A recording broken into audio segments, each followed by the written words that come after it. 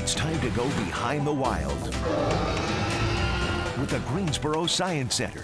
We train all of our animals here, most of our animals here I should say, for vet procedures. It kind of keeps the whole situation less stressful for the keeper staff, for most importantly the animals and the vet staff. I know a lot of our animals will get fed multiple times throughout the day, and keepers will take that as an opportunity to train them as well. Ruby, she has a vet procedure at the end of the month. If I can get her into a crate, we can easily bring her up to the hospital and make it a much smoother transition. With Abby, our howler monkey, and the behaviors you saw there, because they live in groups, it's really good that they have their own station. So if Abby's on her station, she knows it's her turn to be worked with.